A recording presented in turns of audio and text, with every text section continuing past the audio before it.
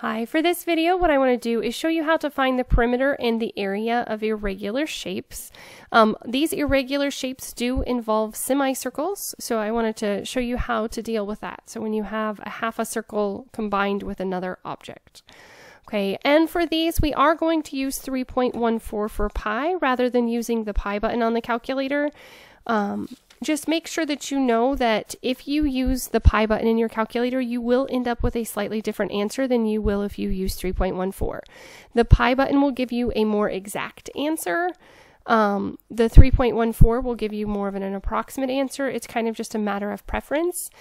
Make sure that you look at your directions. If it doesn't specify, then you can probably do it either way.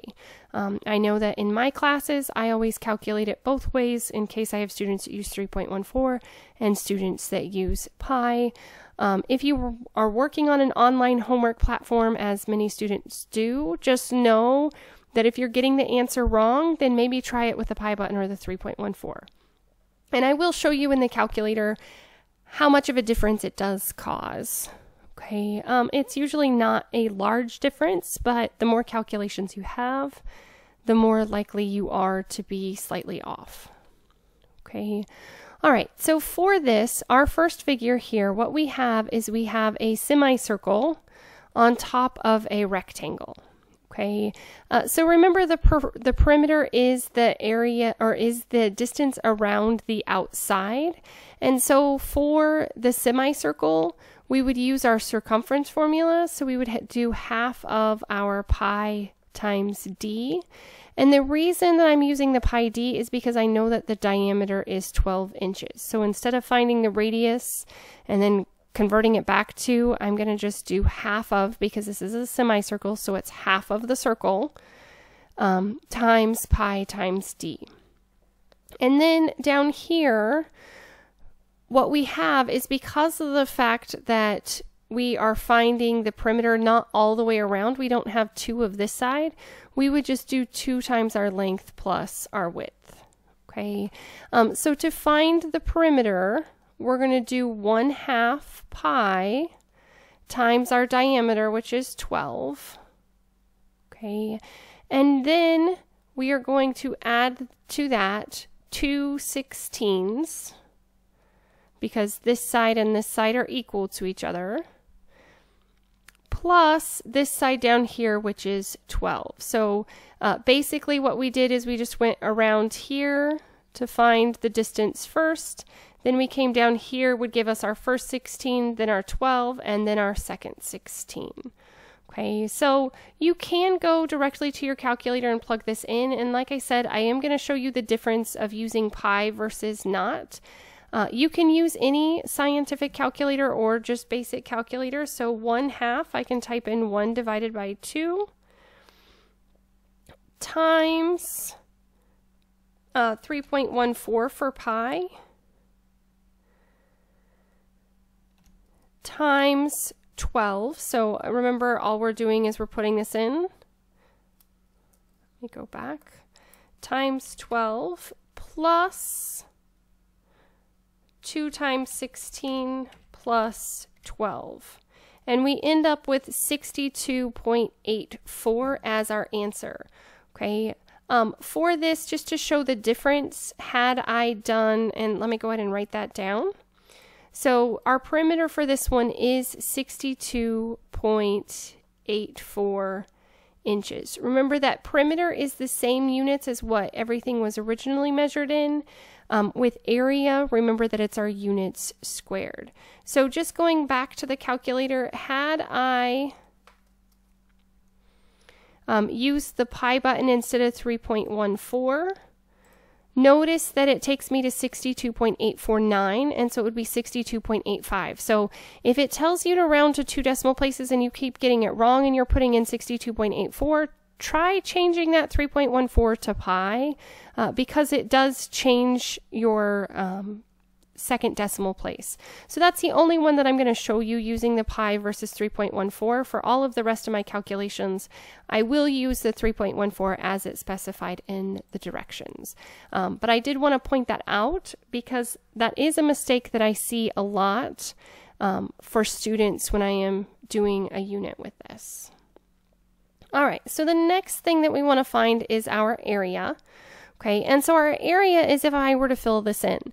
Well, if you remember for the top part, because we have a circle, we would do 1/2 pi r squared, plus we would find the area of a rectangle, which is our length times our width, or you could use base times height. Either one is acceptable. So I would do 1/2 times pi. My radius in this case, remember, is half of the diameter. So that is going to give us 6. So we would have 6 squared plus 12 times 16. Okay, and remember for pi, we are going to put in 3.14. So again, we would just type into our calculator 1/2 times 3.14 times 6 squared plus 16 times 12, and you end up with 248.52. So this ends up being approximately 248.52 inches squared. If they wanted an exact answer, you would just leave it in terms of pi. Okay. All right. So remember, with area, make sure to put your units squared. So let's look at the second one here. So what we have is we have a semicircle on top of an isosceles triangle. So basically it kind of looks like a two-dimensional cone is what we have. So a two-dimensional ice cream cone is kind of what we're finding here. So remember, to find the perimeter, we're going to find half of our semicircle, so we would do half of pi d, plus we have these two sides down here, so we would do 2 times 10. Okay, so if I plug this in, I would do 1/2 times 3.14 times 6 plus 20. So if you wanted to, you could just change this to 20.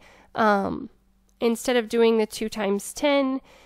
And if you wanted to take the half of 6 beforehand, you could, and you could just do 3 times 3.14. So I just did half of 6 plus the 20 would give me 29.42. So we end up with approximately 29.42 feet. Okay. This one, for the area, it is going to be a little bit trickier than the other ones, and the reason for that is, remember that to find the area of this triangle part, we have to do 1/2 base times height. Well, something that we can see is that our base of this is 6, so we do have the base, so we have to find the height of our triangle. Okay, so one thing that we do know, since this is an isosceles triangle, since these two sides are equal to each other, remember that the height is going to be perpendicular. Well, what happens is that the height of an isosceles triangle does bisect the base, so we know that basically our radius is going to be our length there. So to find the height, we can use the Pythagorean the Pythagorean theorem, and so I would do 3 squared plus my height squared is going to equal my radius of the triangle. So not the radius, sorry, the hypotenuse squared. Okay, so if I simplify this, I would have 9 plus h squared equals 100. If I subtract the 9 from both sides, I would end up with 91. And my height ends up being the square root of 91. Okay, I am going to leave it as the square root of 91 for the calculations. So when I'm finding the area, I'm going to do half of my circle formula, 1/2 pi r squared, plus the area of my triangle, which is 1/2 base times height. So when I plug this in, my radius is going to be 3 squared, plus 1/2, my base is going to be the 6, and my height is going to be the square root of 91. It's better to leave it as the square root of 91 in your calculations rather than approximating this and plugging it in. The more times you approximate in your problem, the less accurate your answer is going to be. So you do want to be careful with that. If you are getting it wrong, go ahead and try to do the square root of this first and then put it in as an approximation. Okay, so with this, if we plug it into our calculator, I would just do 1/2 times 3.14 times 3 squared, which is 9. And I can do the 3 squared, I'm just going to put in the 9, plus 1/2 times my base, which my base was 6, times the square root of 91. Okay, so we do end up with the 0.4275 as our approximate answer. Like I said, had I, instead of using the 3.14, had I used the pi button, notice that it would have changed it to 42.76. And also, okay, so 42.75 would be my approximate answer. So we can say that the area is approximately 42.75 square feet. Okay, with this, again, like I said, if you are running into getting the wrong answer here, go ahead and try to find the square root of 91 first and see that it's 9.54. So had I put in this one, had I put in times 9.54, notice that it's close. And so on this one, 42.75 does give me the same answer as we got. But sometimes if you're running into issues, it's because of rounding before doing the calculations. The more rounding you do, the more likely your answer is to be less accurate. So with this, you do have to do some thinking, especially when you have a figure like this that involves an isosceles triangle and they just don't straight up give you the height. As always, thanks for watching. If you have any questions, please let me know. If there are additional topics that you would like me to cover, please let me know that as well.